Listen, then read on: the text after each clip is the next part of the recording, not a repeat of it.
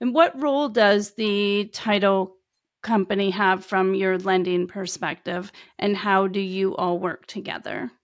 One of the main roles of the title company is to do a title search or a title examination of the property to discover if there's any liens or debts or claims or restrictions that would compromise the rights of the buyer as the new owner.